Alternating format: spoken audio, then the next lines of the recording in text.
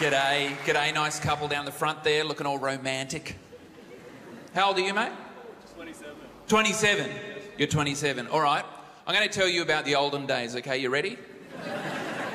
27, yeah? Okay, this is how we used to take photos, right? We used to get our cameras and we'd do this. Zzz, zzz, zzz, zzz. That's called winding on. You wouldn't have heard of that, okay? And then we'll take a photo, which was a rare event. Like our relatives were over, you know, it was an exciting time. None of this, oh, that's a nice breakfast. Pop, none of that shit.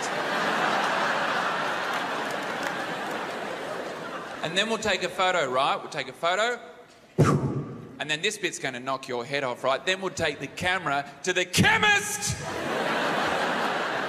I don't know why the pharmacist was in charge of the photos, but he was.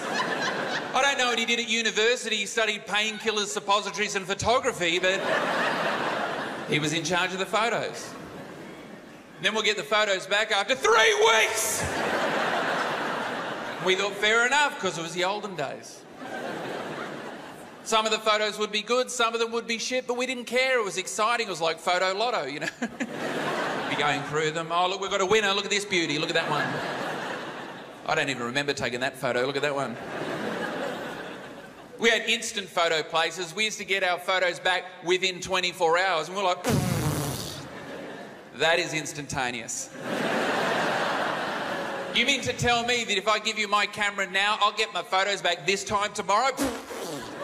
That's almost quicker than dry cleaning.